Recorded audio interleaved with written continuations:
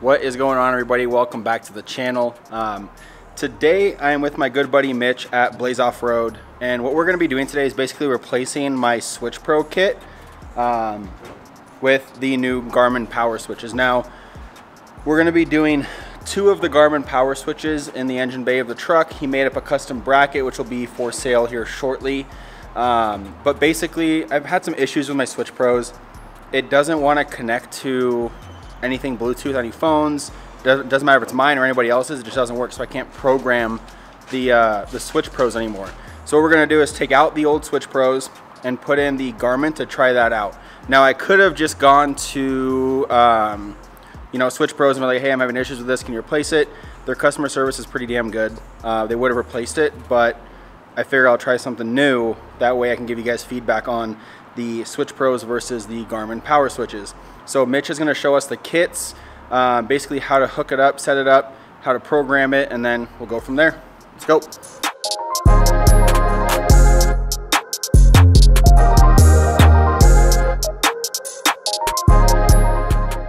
Alright guys, Mitchell with Blaze Off-Road here. Today we will be showing off our twin Garmin PowerSwitch setup that we have in development. By the time this video drops, it will be live on the website with the new bracket. This is the prototype bracket we've got right here. This is going on Josh's truck that you see behind me. We'll be doing a full install of this today, showing you guys about the bracket, about the PowerSwitch, and talking about some of the different upgrade options that we offer with this kit. Now that you guys have seen what is going to be going in the truck, let's take the Switch Pros that I can't program out of the truck. If you guys want a Switch Pro, you can also get these on the Blaze Off-Road site. And he has a whole, same kind of thing with the bracket. It's all a DIY pre-wired kit, essentially. You can do it yourself, but you don't have to worry about mapping everything out. Again, it's just doesn't connect to Bluetooth, so I'm going to replace it, try something new. That way I can get some actual first-hand experience on the Garmin PowerSwitches and realistically compare the two and not just say Switch Pros is better because, right? I'll have real-world experience for both of them.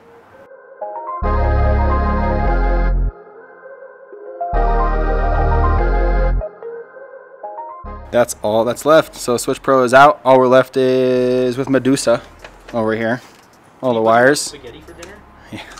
So take all these out, disconnect everything. We're going to do all new battery cables, and then the Garmin PowerSwitches will mount right over there. With either our single Garmin PowerSwitch or our new PowerSwitch setup, we offer a few upgrade options at checkout or when you're looking at the product. The first option is upgrade cables. So that's going to take the cables that come with it, like this, just standard heat shrinked cables, nothing special about them. It's what comes with the Garmin setup and with the Switch Pro setup.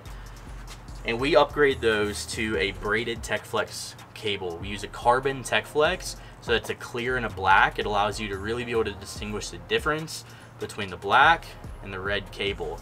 Super easy to see, great for maintenance and whatnot. That's the first upgrade option. The second upgrade option is to do a post-mount fuse. And so what this does, this replaces the inline fuse that comes with the Garmin setup. The reason that post-mount fuses are great, and we highly recommend using these, is you're getting rid of any extra little unfused battery cable that could rub up against something, chafe, and cause a short, which becomes a very bad situation when it's an unfused system. Also, you'll see these post-mount fuse systems just aren't perfect. They're from Little Fuse. This is what comes with the Switch Pro setup. I believe it comes with the S-Pod and with the Garmin. It's just industry standard, but you end up with all these little unprotected areas right here that it could possibly arc out. And in the Toyotas, you obviously have that battery tie-down rod that runs right there, sitting right next to this. So we highly recommend upgrading to these. The last upgrade option is to obviously go ahead and get yourself one of the Garmin Overlander or the Garmin Tread Overland tablets. These guys are awesome. You see this little antenna right here? It's the same one that's used on the Garmin InReach. The Garmin InReach allows you to have satellite tracking, messaging, SOS. You can get search and rescue insurance, which I personally have because I like going out off-roading alone at night, stuff like that.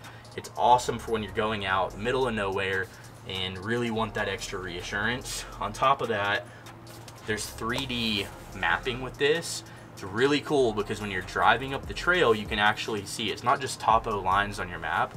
You actually see from essentially Google Earth the carves into the mountain on the map on the Garmin. These things are awesome.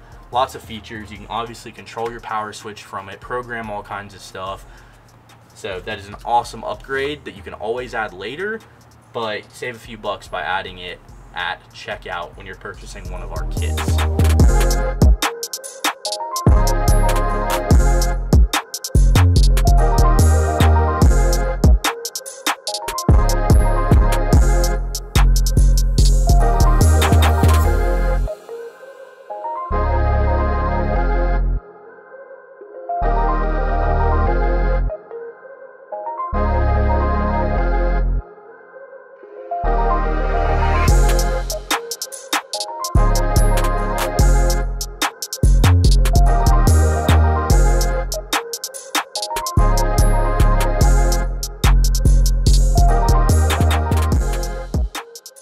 So here's a closer look at the twin Garmin PowerSwitch kit from Blaze Off-Road here.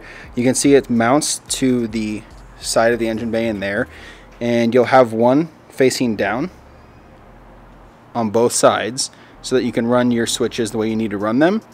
But then you've also got a ground bar here to ground all of your switches or accessories or anything like that. Now this one is a prototype. It'll be a little bit different when the actual one comes out, and your guys's will come powder coated black as well. But you can see how cool and sleek this is. It just mounts straight up inside there, and then you can run all your accessories and everything to these and control them either from the tablet or from your phone. Let's throw it in. It's a little bit of a pro tip for you here on the installation process. If you flip the unit back like that, it's a lot easier to get to this back bolt.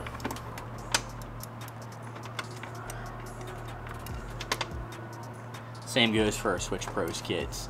Once you get that one threaded, you run it most of the way in, just so you're not having to like reach your hand way under later. You're gonna flip it forward, and then you can throw your second bolt in.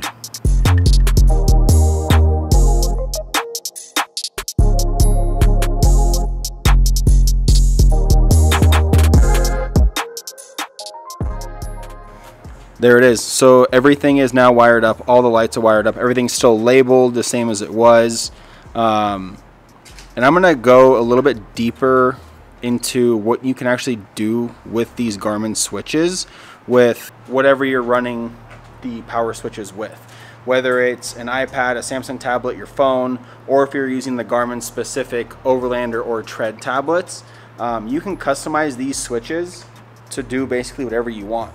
I have one switch right now that turns on every single one of my front lights. I have one that strobes my roof light bar. I have one specifically for all 4 lights in the rear.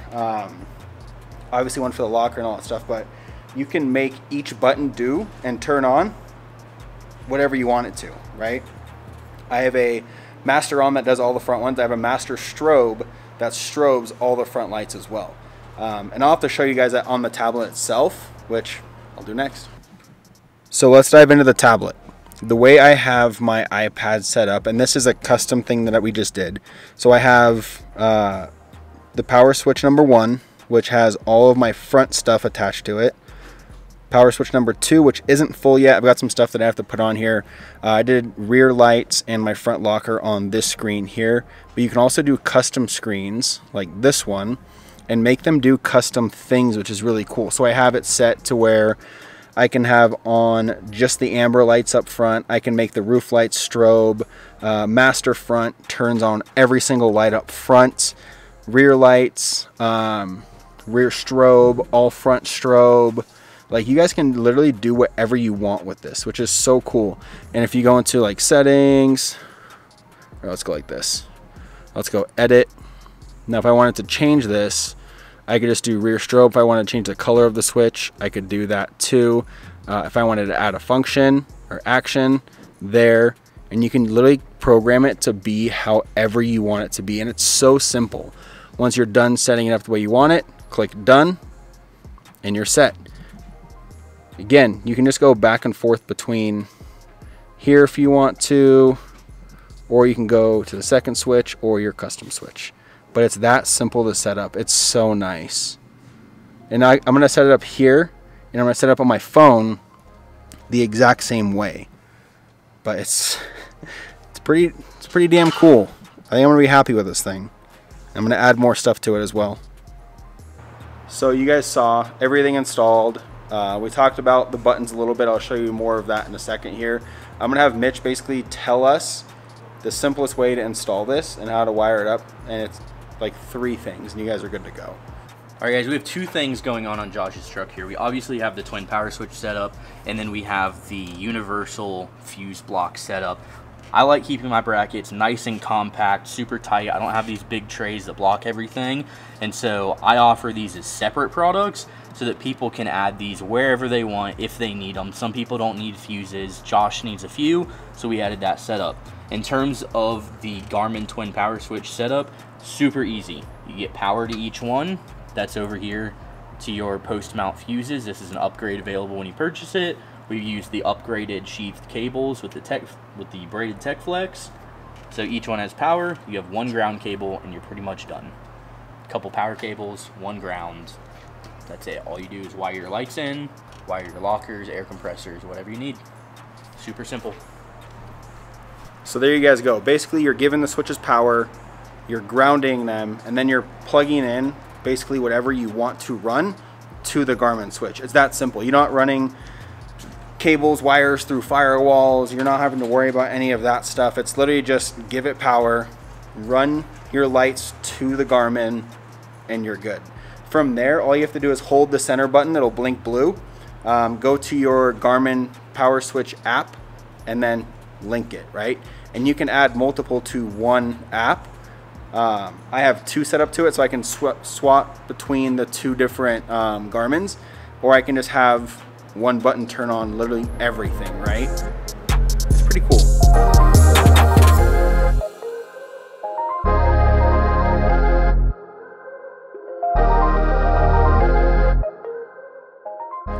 So there you guys go. That's going to wrap up today's video. But that is the Garmin PowerSwitch in a nutshell. So I went with 2 of them.